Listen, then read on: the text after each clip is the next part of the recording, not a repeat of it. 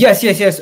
Guys, how are you guys doing today? Today, what we're going to be talking about is several things. We're going to be talking about, we're also going to talk about some transfer stories. We're going to talk about the likes of Zakaria possibly being linked to Arsenal, the likes of Overmars being linked to Newcastle, and him possibly even accepting the Newcastle role, and him being a former Arsenal player, still to this day, one of the highest sales Arsenal ever made, known as one of the guys who helped Arsenal win a double. This is a guy we cannot forget. But Overmars, he's linked to the job. He's currently doing a great job at Ajax, linked to the DFO job at Newcastle. We're going to talk about all this plus more, in addition to whatever else you guys want to talk about in the chat. So do me a favor, guys. If you haven't already smashed that like button, hit that like button, hit that subscribe button.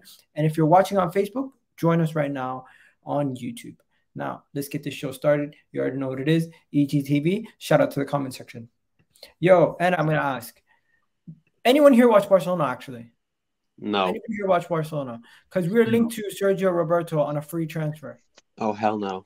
Oh, God. We're looking at him.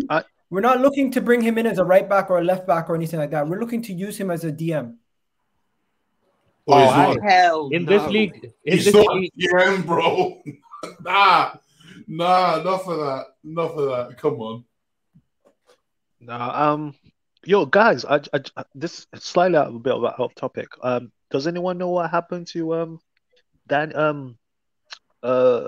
Suarez? You know, the Suarez guy that came to us a few seasons ago. Dennis Suarez. He's at Dennis Celta Suarez. Vigo, I think, no?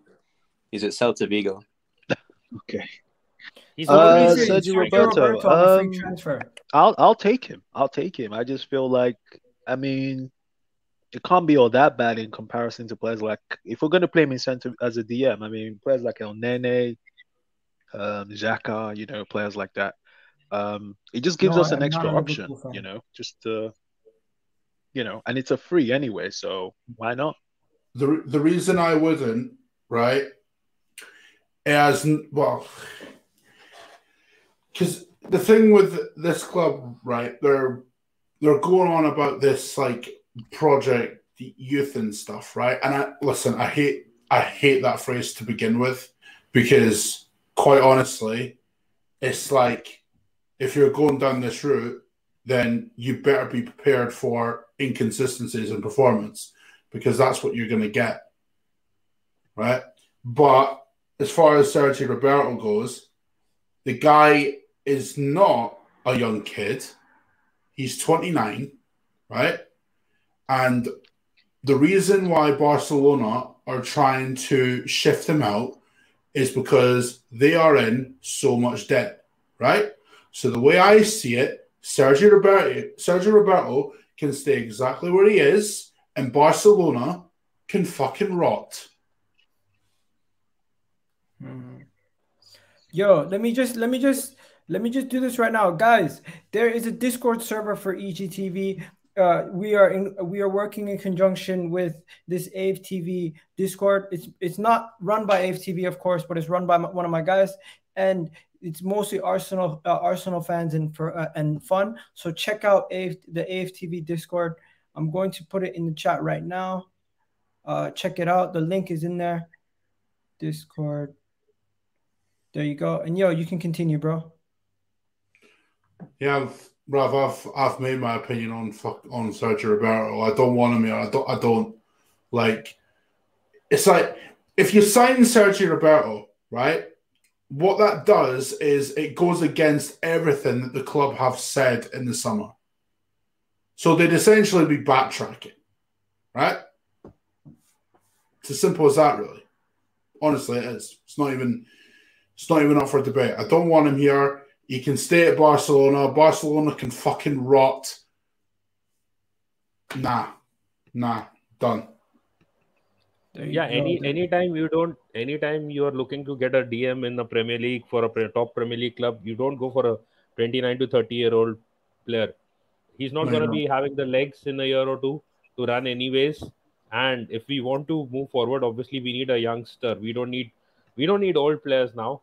We are trying to, as already said, we are trying to build our team around young players. So why do we want to look at him? Barcelona don't have the money. They will try to get rid of their older players and bring in youngsters. and he's anyways a free transfer. If they want to keep him, they will extend this contract or give him a new deal. But I don't think they have the capability or the need for him. So why does Arsenal? Yeah, but can I say something though to counter that? Like, sorry, you're talking about trying to build around young players. That's all well and good, but don't you feel like we need a bit more, one or two more, sort of like experienced players in conjunction with the young players? So it's a nice, it's sort of like a nice mix between young players and players, that have a bit of experience. Don't you feel? Partey is already 27. We're linked to another player that Gunnar Express knows quite well, Zakaria Denis. So we're going to be talking about him next in a second. But wouldn't that be better, getting someone who's a lot younger? I don't know how old Sergio Roberto is. Is he closer to 29? So there you go. Another player reaching 30. We don't want another Socrates type signing. Yeah, but with a signing like that, they're not going to give him like a 3-4 year contract. It'll probably be like 2 years max, and then maybe with an option to extend. Maybe, I don't know. Let's just move on, because I think this is a thumbs down for everybody. Am I right? Gunnar Express, would you take Sergio Roberto? I'd take him as a backup right back. He's better than Cedric, better than Chambers, better than Bellerin. But as a midfielder, hell no, absolutely not. He's versatile. I don't think I've ever seen him play midfield. He's versatile. So I mean, no, but that's what I'm saying. I've never seen him play midfield. So putting him in midfield is blasphemy for me. But as a backup right back, backup left back, we've got Tavares. You know what I mean? Like, just. But I agree with the thing about the experience, that him being in the dressing room will be helpful in itself, because obviously he's played for Barcelona with some big egos like Messi, etc. So I wouldn't mind him in the dressing room or as a backup right back, but anything more than a backup right back is not for me. Okay, he just became a backup right back last season. He was actually a midfielder right through. Okay. Yeah, look at how good Barcelona was. But not him. We need 24 to 27 age room. Okay, so let's talk about Denis Zakaria. Gunnar Express, can you give us the profile of this player? Because we've been linked to him so many times now. It's starting to get ridiculous. We're linked to him again, and apparently it could be a free transfer. Am I wrong? Yeah, his contract's running down. Well, obviously, I watched a lot of Gladbach. I'm literally watching them right now. We're winning against Bayern 3-0, and Zakaria has been immense. I tell you what, we've had this conversation a few times ago, and every time I've said the only reason why I don't want him is because he's injury prone. I take that back. I don't care. I want him now. He's been incredible this season. Easily been Gladbach's best player in a mediocre season, but he's been the standout. He's like by a mile. Roma want him. Mourinho's apparently a massive fan, and he'd take him on a free. Obviously, they couldn't get Xhaka, so Zakaria is the other option. Bayern have been said to be interested on a free, but they probably won't go through with it. So for me, I'd do it. He's a Swiss international. I think he's a definite better replacement than Granit Xhaka is. And again, if you can keep the injuries on a down low, which is the only worry I have, because obviously we've seen what happened to Partey, etc., then he'd be brilliant. Like, he's been one of the best midfielders in the Bundesliga for the last 3-4 years now. And again, if you take away his injuries, no doubt he'd be one of the best midfielders probably in world football right now. And I'll say that with chest. So yeah, I'd take him on a free, especially, like 100%. So yeah, it's a no-brainer for me. He's better than Xhaka, better than Elneny, better than Ødegaard. So in that number 8 position or number 6 position. So yeah, no-brainer for me. Just want to add one thing. Him, Partey and Lokonga, that trio looks good. So I think we should take him. He's 24 as well. He still has like maybe around 8 years in his career, at least to give for a Premier League side. So I think I can definitely go with him over the likes of Sergio Roberto. Man said Roberto is an older version of Ainsley, plays everywhere, which I would not want. Zakaria, yo, later, bro. Yeah.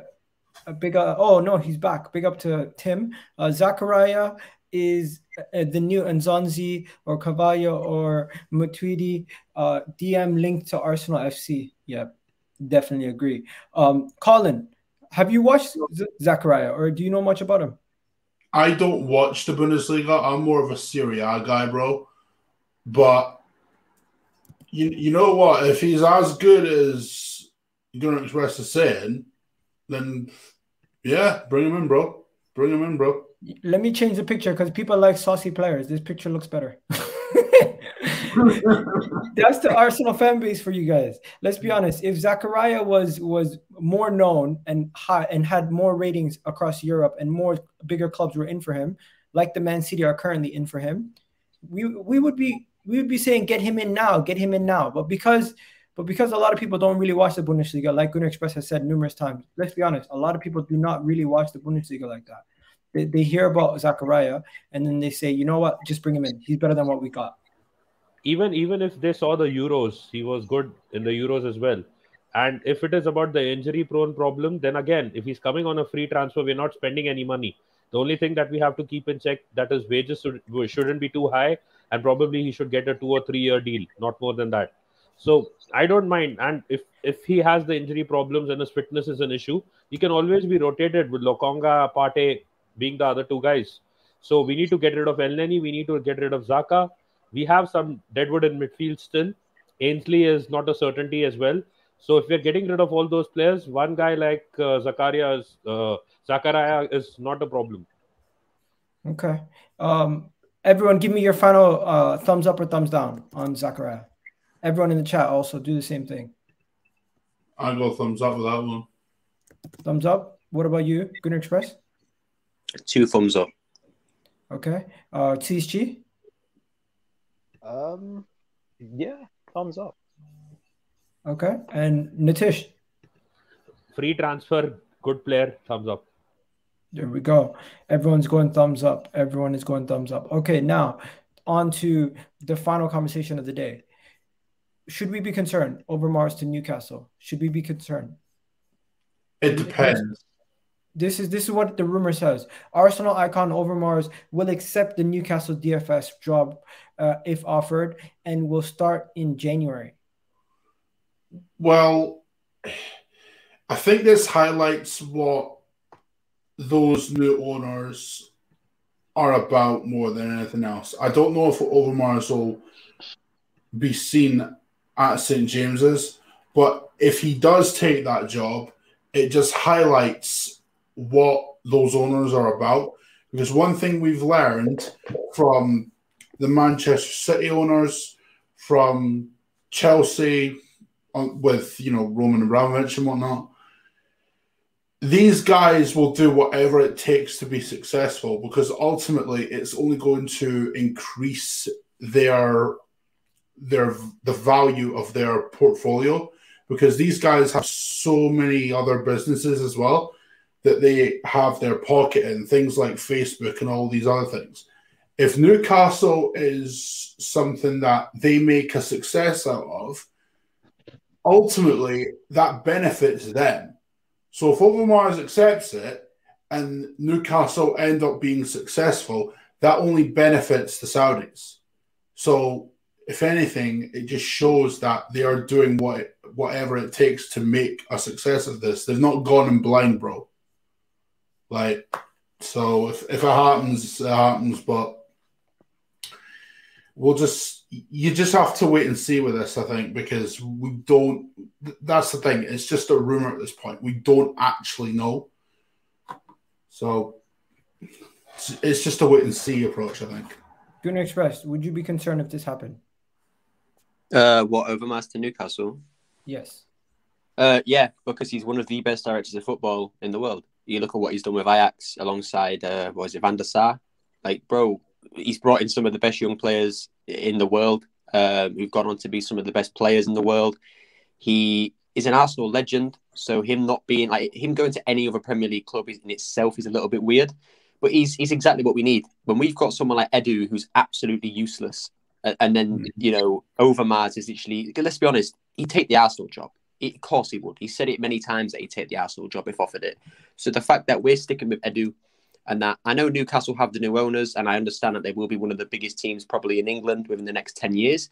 But this should be us. Again, it's this other clubs showing ambition and that we're not. I think we can all agree that Edu's useless. So it's the fact that, we're keeping this guy who's a fraud. Arteta's literally had to carry him through the transfer window. Wouldn't it be nice to not have Overmars, who, again, just look at the players he's brought in. That's all you need to know. Look at the players that Ajax have brought in over the last 3 years. Look at how good they are, and look at how many of them would get in this Arsenal team. Overmars, Arsenal legend, would take the Arsenal job. It's a no-brainer. And the fact that Newcastle could get him is worrying, because not just because, obviously, I want him at Arsenal, but look at what Newcastle can get. They'll be getting these players. They'll be getting this very good director of football. Oh, we're stuck with Edu. So, yeah, I'm worried about it. But, again, it just shows the lack of ambition from this board. And that Edu, who we all know is a fraud from top to bottom, is still here. So, yeah, I'm slightly worried about that. There you go. Okay, so I've put Colin's channel in the chat, and now I've put Gunnar Express's channel in the chat. If you guys can do me a favor, subscribe to the channels. And then Nitish, send me yours also. CSG, do you have a YouTube channel? No, bro. I'm a Twitter guy. I just do Twitter. That's about it. No worries, no worries. Yeah, I personally think I'm not worried, but I am concerned that this guy's begging to come to Arsenal, and we are not looking at him. Why aren't we looking at him? You know why? Because we trust Edu to do the job. And if Newcastle become a powerhouse, we're going to look at this moment and say we missed an opportunity here. We missed an opportunity here to get one of the best footballing directors currently. Ajax's project has been spectacular.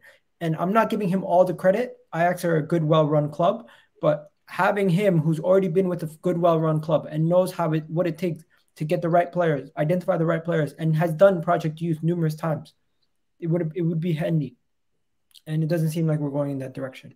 Yeah, and I feel as well is because obviously the people running our club, the Cronkies, V9, they don't really know much about football anyway. So, the fact that Edu's there and Edu's the guy that they're sticking with just goes to show that these people, they just don't, they're not sort of outreach. I'm not sad about the sorry, go ahead. Yo, 1 second. Gunnar Express, you got a question directly to you. Jonathan Tibbs asks, Gunnar Express, how many Ajax players do you think could get into Arsenal's 11?